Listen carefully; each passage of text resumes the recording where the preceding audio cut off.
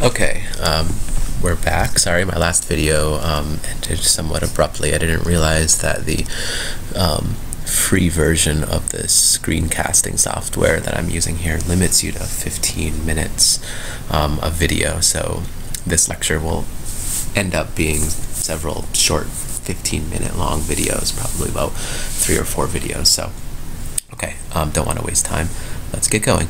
So as I was saying before, we're just looking here in this picture at a synapse between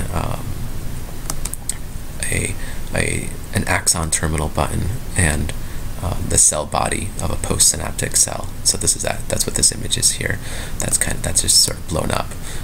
Here's the terminal button and the cell membrane of the postsynaptic cell. This is the cell body of the postsynaptic cell.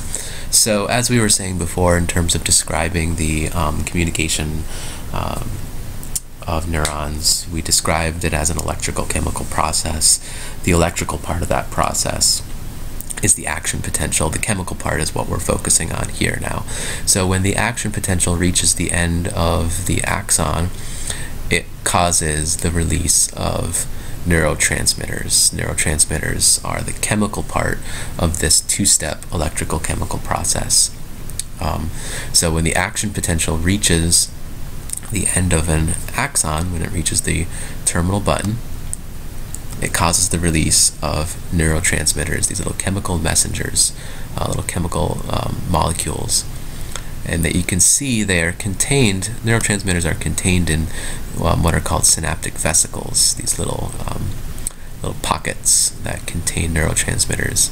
And so these migrate over to the inside of the wall of the terminal button, and they sort of fuse with that and then sort of open up. And their membranes fuse with the inside membrane of the terminal button and sort of rip open, and causing them to spill their contents, all of these neurotransmitters, out into the synapse. And the neurotransmitters will float around in the extracellular fluid of the synapse until they possibly bind with a postsynaptic receptor. So there are receptors, let's see, I don't see them depicted in this picture. Synaptic cleft is just another word for synapse here. Now we don't have any receptors pictured here, but there are little receptors, or sometimes called binding sites, that are embedded within the membrane of a cell. In fact, we're going to talk about at least 2 different types of important receptors coming up in a second. So neurotransmitters will float around in the synapse until they possibly bind with their appropriate receptor. So the way to think about neurotransmitters is that neurotransmitters sort of fit into receptors, just like a key would fit into a lock, and just like, you know, certain keys will only fit into certain locks, and certain neurotransmitters will only fit into certain receptors.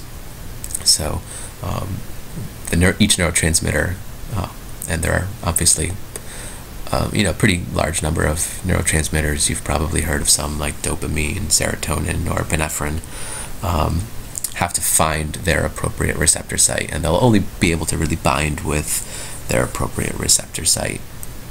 And when they do that, if enough neurotransmitters bind with receptor sites, that may, well, depending on the type of neurotransmitter it is, may initiate an action potential in the postsynaptic neuron. And again, the postsynaptic neuron being the one that picks up the neurotransmitters. So the presynaptic neuron is the one that releases the neurotransmitters. The postsynaptic neuron is the neuron that receives those neurotransmitters. Okay, so that's what we need to know about the communication properties of a neuron, involving those 2 steps, an action potential followed by the release of neurotransmitters, which get picked up by receptors. We're going to talk about, when we're focusing on the physiology of memory, we're going to talk about the role that 2 very important types of receptors play in terms of learning and the creation of long-term memories. And we're also going to focus on a couple of, well, the most important neurotransmitter that we're going to focus on. One that is, for a while now, known to be really important in the process of learning memory is this neurotransmitter called glutamate. And it's appropriately enough named. You can use sort of the mnemonic of thinking of glue, because that's really, right, so glutamate, think glue, because that's really, in a lot of ways, the way that this neurotransmitter works. It sort of works like glue in the sense that it helps synapses to form, and it strengthens synaptic connections between one neuron and another neuron. And when you think about it, well, if we just go on to this next slide here, this is really what learning is at a molecular level, right? We've defined, the broadest way in which we can define learning is a change in behavior due to experience, where memory is a demonstration of what has been learned, right? It is the way in which your behavior changes following some sort of experience that you've had, and that experience has left some sort of impression on you that has persisted, and it's that persisted impression that is what we call memory. And as we've said before in class, memory doesn't have to be just something that is verbalizable and something that is available to conscious awareness, like what we typically think of as memory. Things like what you had for breakfast this morning certainly is memory, and it's what we mostly typically think of as memory, but that's really just one very specific type, type of declarative memory, memories that can be consciously declared. But certainly there's other types of memories as well, like skill memory, procedural memories, things like that, which aren't necessarily things that you can consciously verbalize, but your memory for these sorts of things is expressed through your behavior and how your behavior has changed with practice and with experience. Okay. And so, experiences are not stored anywhere in the brain. So, this is something important to keep in mind as well. Memories are not stored necessarily anywhere in the brain. We know that there's certain parts of the brain that are more important than others when it comes to forming memories, but don't think of it as memories as being stored in any one particular place in the brain, which I think is something I mentioned in class last time, right? We know that the hippocampus, for example, is important for memory, in particular the formation of long-term memories and things like episodic memories. But that doesn't mean that memories are stored in the hippocampus. Memories are really just stored throughout the brain. Visual parts of our memories are stored in visual areas of our brain, visual cortex. Auditory portions of our memories are stored in auditory parts of our brain, auditory cortex. So memories are really sort of stored in pieces throughout the brain. You can sort of think of it that way. And let's see, what else do we have here? Experiences, so they're not stored anywhere in the brain. They change the way we perceive, perform, think, and plan, right? And it's the fact that experiences leave this sort of impression on us that they can change the way we perceive, perform, think, and plan that allows psychologists to be able to measure memory, because, as we've said before, we measure memory in the way in which behavior changes as a result of experience. And what we know about memory, too, is that memory and changes in behavior due to experience reflect an actual physiological change, structural change in the brain, in the nervous system, altering neural circuits that participate in this act of perceiving, performing, thinking, and planning. So, what's really happening when a memory is being performed is that there's an actual structural change that's happening in the brain that is literally causing you to perceive and think in a way that is different, literally different from the way you used to perceive and think prior to that experience that you had. That's what memory is. So let's start talking a little bit about the molecular basis for memory.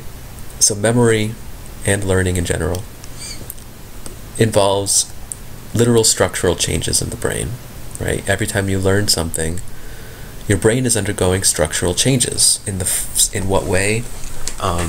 In the sense that new connections, or I guess I shouldn't say connections, new synapses are being formed between neurons, and synapses that already exist between neurons are being strengthened.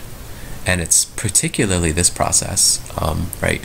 We do form new neural connections, new synapses as we learn things, but it seems as though the predominant way in which we learn is by strengthening synapses that already exist.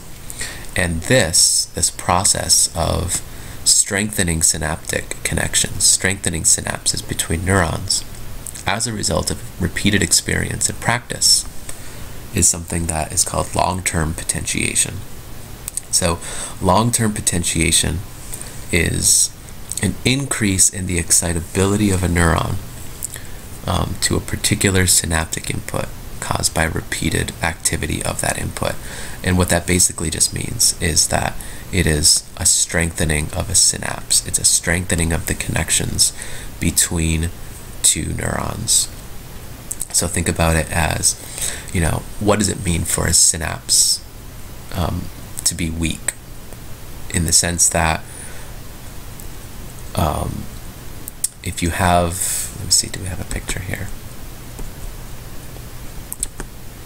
Go back to this picture here, showing up our blown up image of our axon terminal and our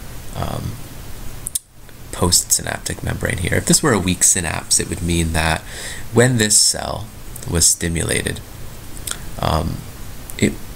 this postsynaptic neuron would not necessarily be incredibly likely to generate an action potential in response to this. So a weak synapse is one where when the presynaptic cell fires, the postsynaptic cell is really not guaranteed to fire. But as this synapse strengthens, and we'll take a look in a couple of slides about how that strengthening process happens, when that synapse becomes stronger, partly as a result of the neurotransmitter glutamate, which, as I said, works like glue to glue the presynaptic neuron to the postsynaptic neuron, strengthening this synapse, this connection. Then when this neuron, the presynaptic cell, generates an action potential, it will be much more likely